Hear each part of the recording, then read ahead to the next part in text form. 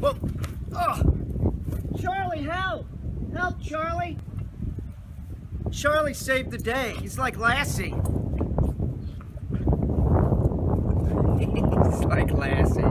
Come here, Lassie. Get up here. Good boy, Charlie. Sit. No. So he's acting like a maniac, so we put the leash on him. Remember, when you're working with a puppy, there should always be a leash on him. This is a puppy update, and Charlie is going to be 14 weeks this Thursday. And if you've got your puppy at 7, 8, 9 weeks, these 4 weeks or whatever have been invaluable to your dog, although you're not getting a lot of progress. In other words, your dog's not highly trained at this point. You might even still just be putting the dog into that position.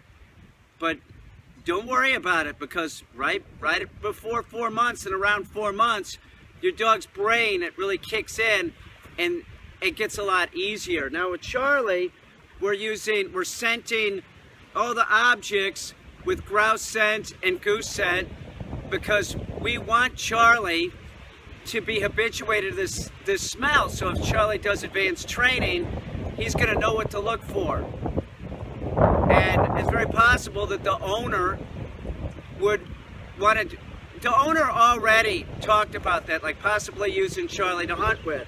So another thing that we've been doing is using a .22 starter pistol, right?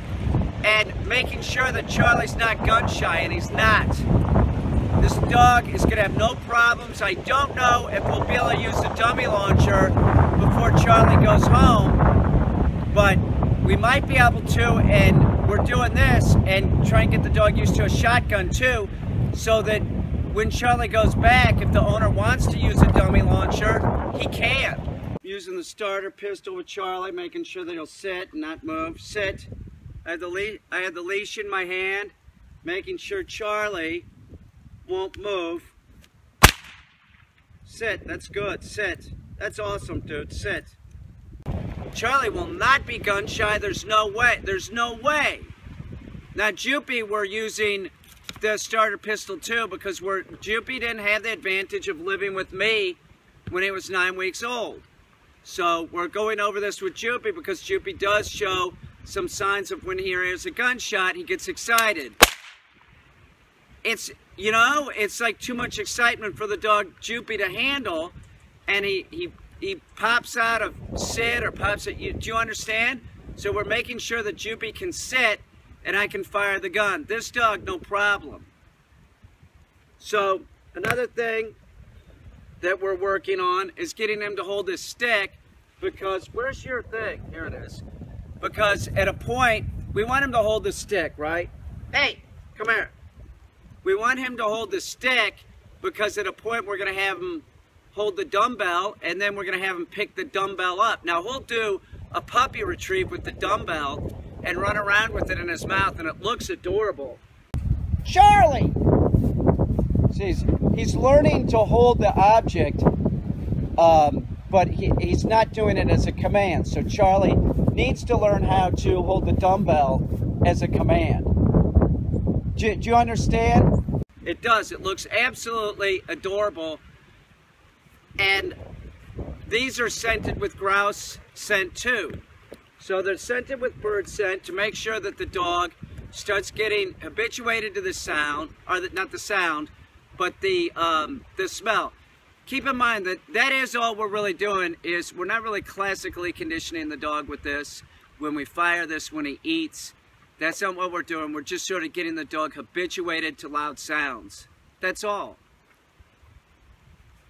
When your puppy at 14 weeks starts, you see this. You see that the dog is sort of understanding you more. It's getting it. That's the point where you start using pressure with the puppy. Circle the dog, get the dog used to the fact that I move around.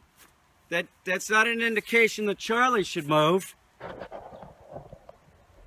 I'm the human, I can go wherever I want. He's the dog. He needs to stay in position.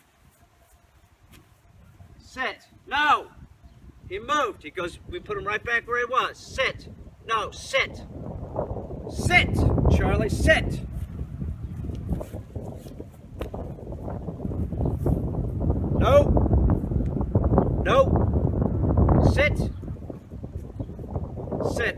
leash up. Drop it again. Sit.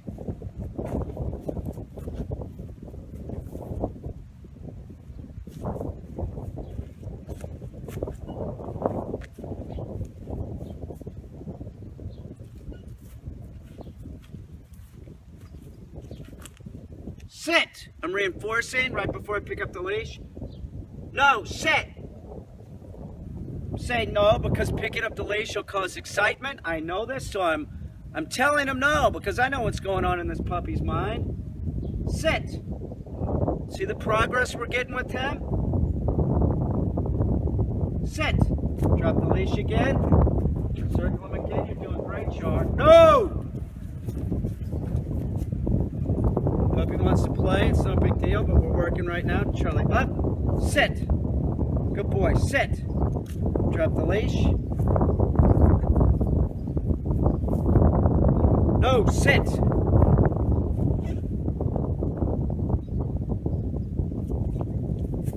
We'll do him the dummy, but I'll pick up the leash so I can gain control. Look at the seriousness on that dog's face. Charlie. Yeah, fuck yeah, I'm serious, Caine.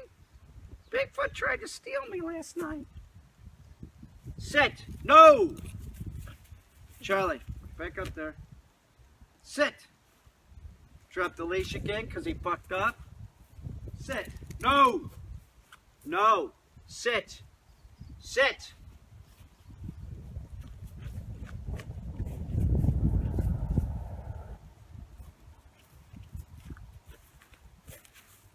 It's about 2 minutes, 2.5 minutes. The session's almost done. It's a puppy.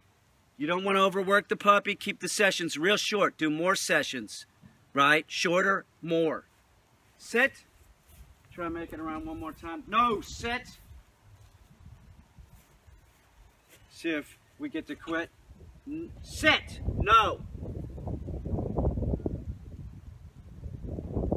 Charlie. You start trying to make the dog compliant. We are not putting an e-collar on Charlie yet, but it's going to come very soon. I had an e-collar on him for a very short period just to get him sort of used to having the weight around his neck. That's it. And we're going to put an e-collar on him and start conditioning him properly, very low, probably on 1, lower than a human can feel it. Hey, give me the grouse scent. He just did a donkey kick when I picked this up. The dog is so cute. I mean, he's just so cute. There you go. There's your dumbbell. Here, run around with that. Here.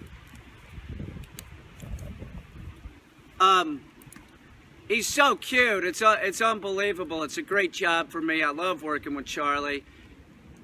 When the owner called me and said he was getting a 9-week-old Cocker Spaniel, I was like, oh yeah, I'll train your dog. You know, anytime anybody calls me with any breed of puppy, I'm going to want to train it. And an English Cocker Spaniel, yeah, sign me up.